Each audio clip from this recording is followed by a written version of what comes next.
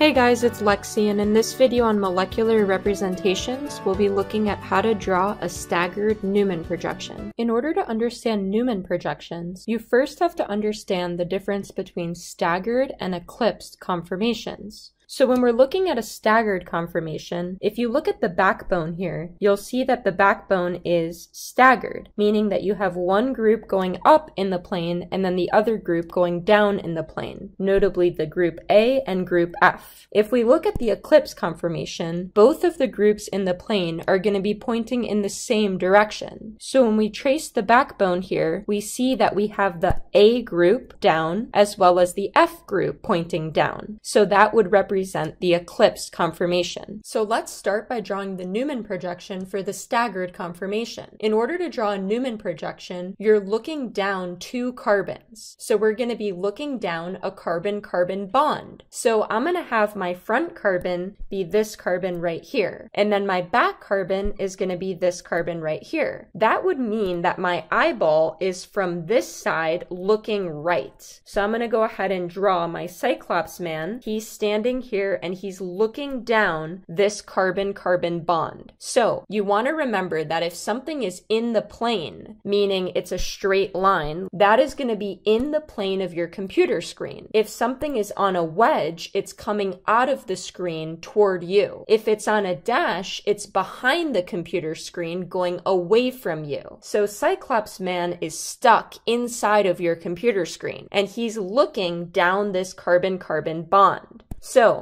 Cyclops man is looking down this green bond right here, and what he sees is this carbon right in front of him marked as a dot, and then what he sees directly behind that carbon is the back carbon, which is represented by a big circle. And so let's start by looking at what's attached to the front carbon. So remember, Cyclops man is stuck inside of the screen, so for him, what he sees straight up is letter A, because letter A is up and in the plane, in the same plane of your computer screen that Cyclops man is in. So from his perspective, he has to look up to see the letter A. Then remember, wedges are coming out of the screen toward us, toward me and you. And so from Cyclops man's perspective, in order to look at the letter C, he is going to look down and to his right. So the letter C would be down and to the right. In order for him to look at letter B, which remember is on a dash, meaning it's going behind the screen away from me and you. So from his perspective, if he wanted to reach over and grab letter B, he would have to reach down and to his left, behind the computer screen. So letter B over here is going to be down and to the left from his perspective. Now let's look at the back carbon. On the back carbon, we have letter F pointing straight down.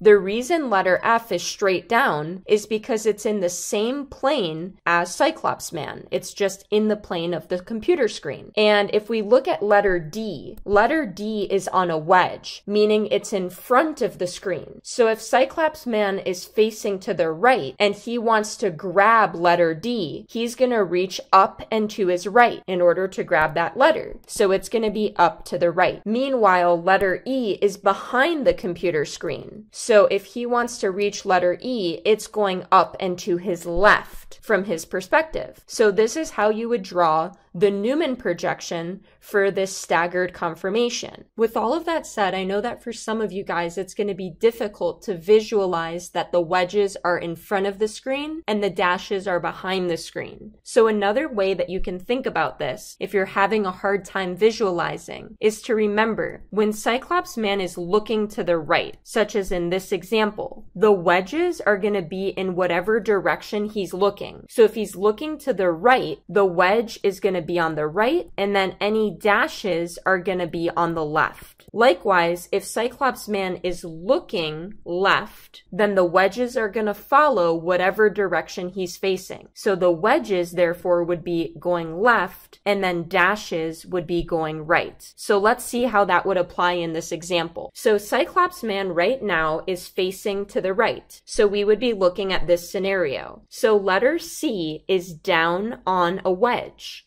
So we would expect it to be down to the right, and it is. And then if we look at letter D, it is up on a wedge. So we would expect it to be up and to the right, and it is. And that would cover the wedges. Now let's look at the dashes. The dashes we expect to be on the left side. So if we look at letter B, it is down on a dash. So we would expect it to be down to the left, and it is. And then if we look at letter E, it is up on a dash. So we expect it to be up to the left, and it is. So that's another way that you can go about doing this if you have a hard time visualizing. With that said, I would try to be able to visualize it because it can help you in the course in general in trying to understand stereochemistry and other topics.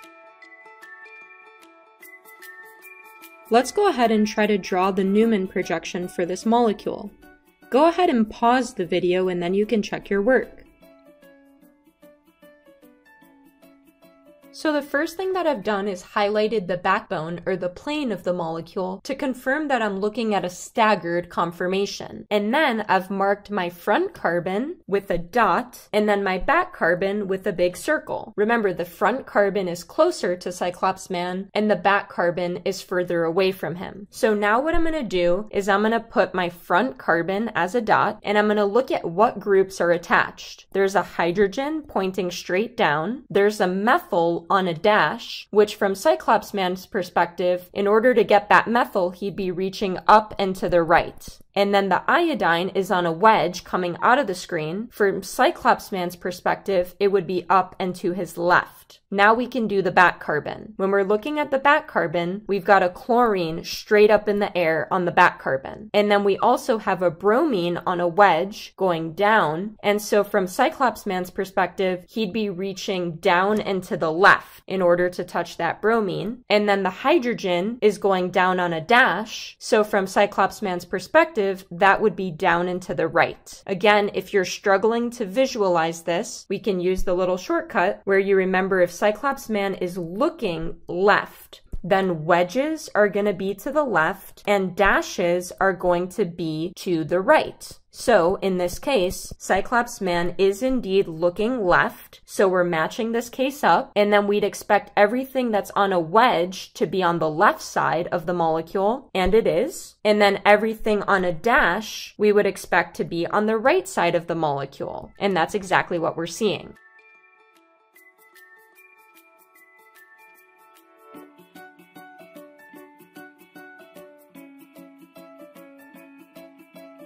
Thanks for watching. If you have any questions, feel free to leave them in the comments below.